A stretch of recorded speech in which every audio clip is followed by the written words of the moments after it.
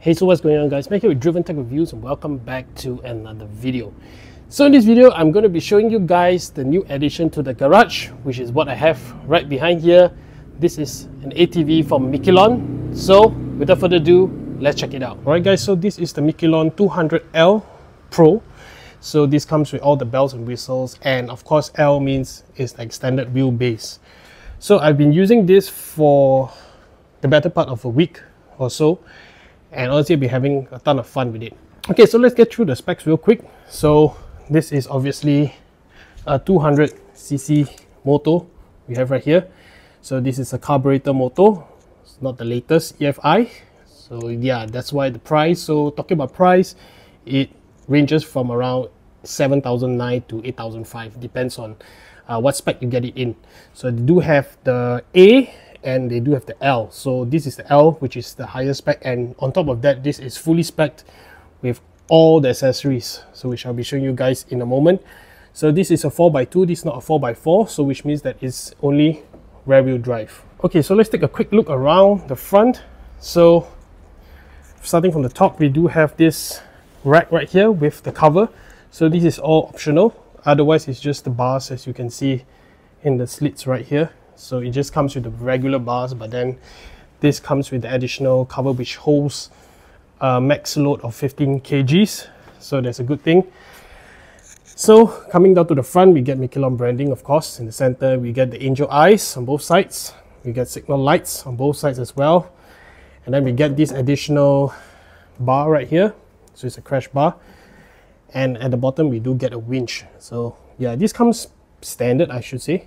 I think all their models, the R3 model comes with the winch. Okay, so taking a look at the wheels, these are 10-inch wheels, front and rear. So of course, I believe the width is different. So the rear is 10, front is 8, something like that. So yeah, 22-inch tires in the front and 20-inch tires in the rear. I believe that is the spec for the tires. Okay, so taking a look at the front, we do have a McPherson strut on the front.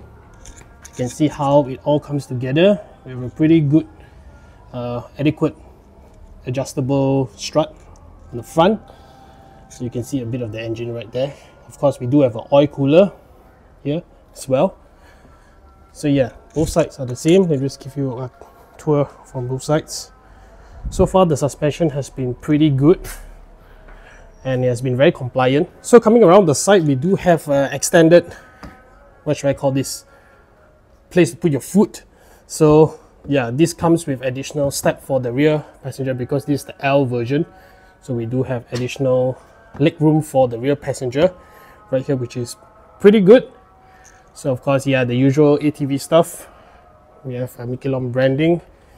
See the rear tires right here. So coming to the top, we do have the backrest. So this is a very nice, comfortable backrest. In fact, the seats are really comfortable.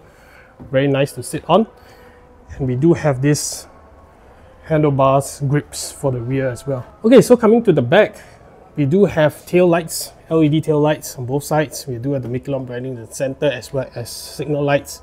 So this is one of the reasons why I got this version over the Hammer R1, I should say, because this has signal lights and I do plan to ride it on the road. So yeah, it's good to have the signal lights there. Okay, so taking a look at the bottom, we do have a solid axle and we do have a single disc brake. You can see right here.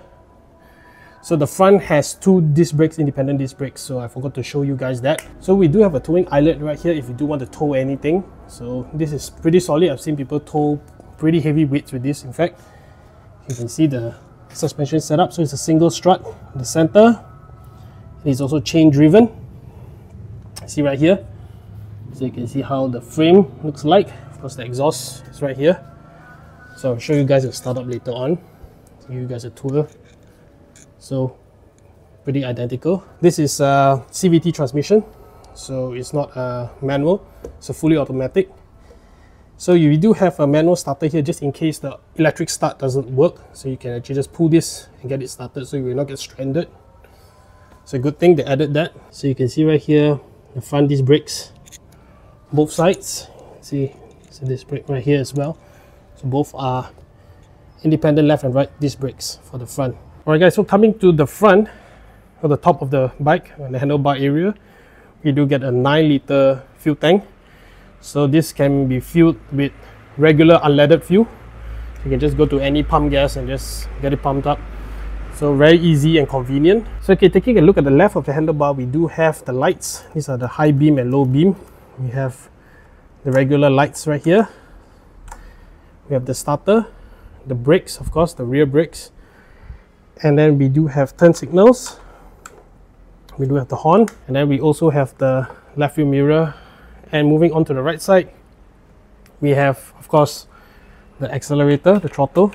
We do have the right mirror. So all these are optional actually, even the guards behind here.